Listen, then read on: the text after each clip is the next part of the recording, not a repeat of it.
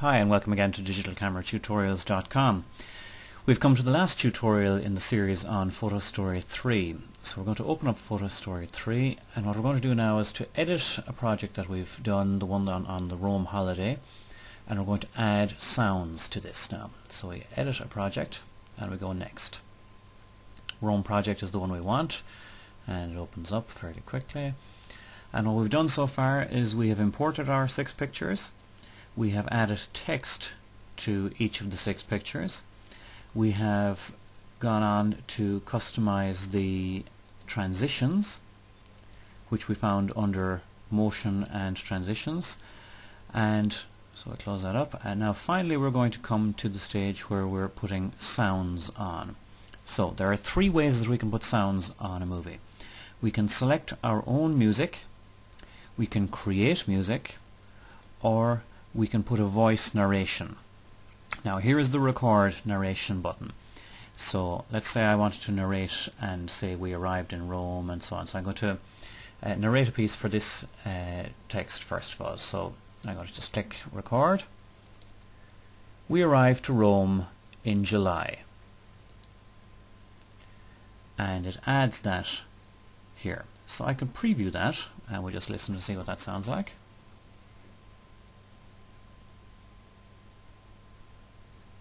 It obviously has to prepare it. Preparing the preview. We arrived to Rome in July. Now that's the only one that I have text on, so it will just continue as normal and so on. Okay, so that's fine. So we could add that, or we can undo that narration. If I just click the delete narration button here, it will take that away. Are you sure you want to delete it? And I say yes. So I go back to the way I was. So if you want just pure voice narration, this is the way that you're going to do it. You'll have to do it individually for each of the photos. So you click on a photo, add your voice narration, and the photo will stay going for as long as your narration is. If your narration is 10 seconds, it'll hold the photo there for the full 10 seconds. And then you go to your next one and add your voice narration to that. Okay, so we may want to do a voice narration. That's how we do that. Next, you may want to select music. So what you would do there is you'd select music and you'd go to your My Music folder and you'd select some piece of music and open that, and it adds that on here. Again, we could preview that. The problem with adding your own music is that it will just come to a dead stop halfway through the piece of music that you've selected, and it may not come to a nice end. So what we'll do is we'll go back, that will remove that, and we'll go forward again. Sorry, I want to delete this this piece of music, so delete that music. Instead, create music is a much better option. Now, PhotoStory offers you a selection, a huge selection of music. So it has a whole lot of genres here: classical, country, dance, funk, jazz, and so on. You can scroll down through all of those. I generally leave it at all.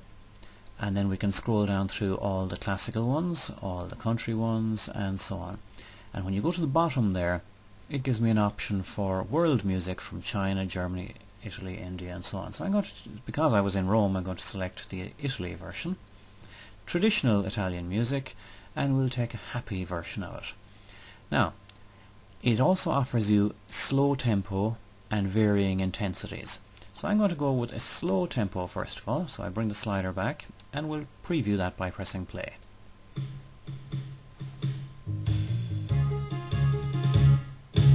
And you can see that is quite slow. So let's see what the medium speed would be like.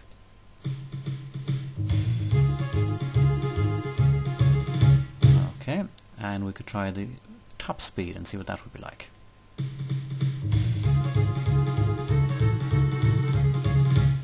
And it offers you different versions of it. Legendary, let's see what that would be like.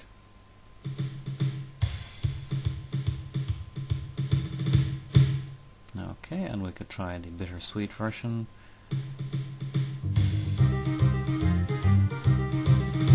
Okay, so I'm quite happy with that. I'm going to take a slightly faster tempo. I'm going to use the bittersweet, traditional, world Italy music, and I go OK. Now, I've unfortunately selected one photo for that, so it has only put it above that photo. So I need to delete that music, deselect the photo, and put it at the first photo. And now we'll go to create music, and we have to go through that process again. So I'm going to go back down to Italy, traditional, bittersweet, and fairly fast, and go OK. Now it puts it from the photo that I selected the whole way to the end. First time I had selected only one photo, and it only just put the music above that. So now let's preview what that looks like.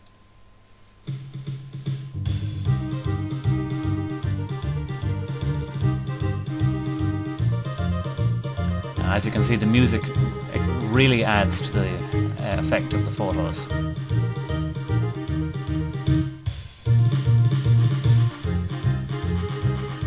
The most interesting part is listen out for how the music ends.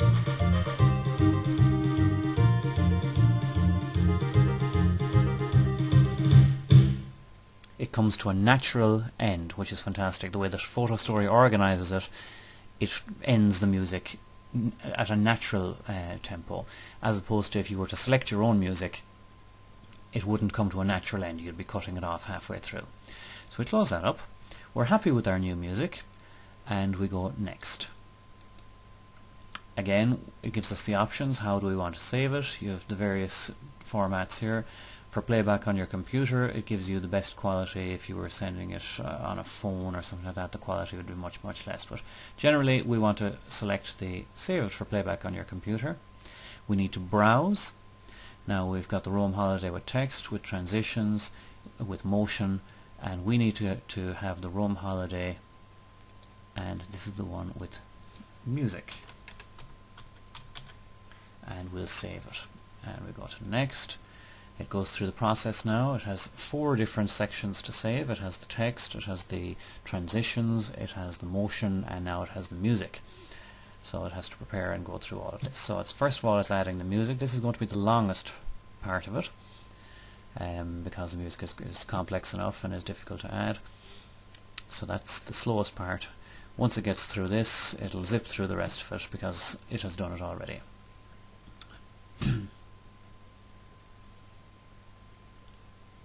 So it's adding the World Italy customized music.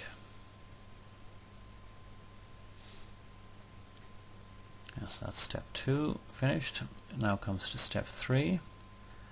It's mixing the audio. This will come in very, very quickly, as you can see. And then finally it generates the movie, which is quite quick. It runs through the 6 photos with its text and transitions and everything very quickly.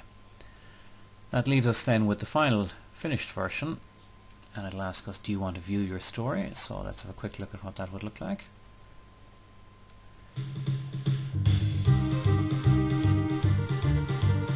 So it's exactly as we saw in the preview.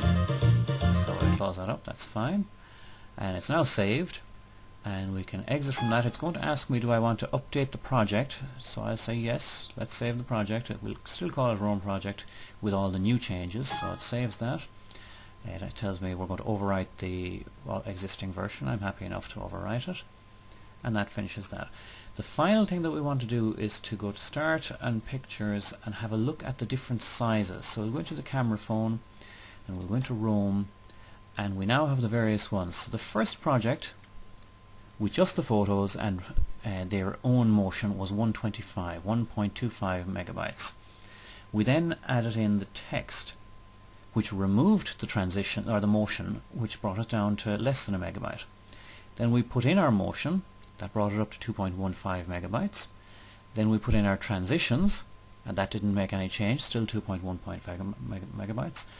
And now we've added in our music, and that has only brought it up to 2.42 megabytes in size. So really, the finished product, with its motion, its music and everything, is still very, very emailable.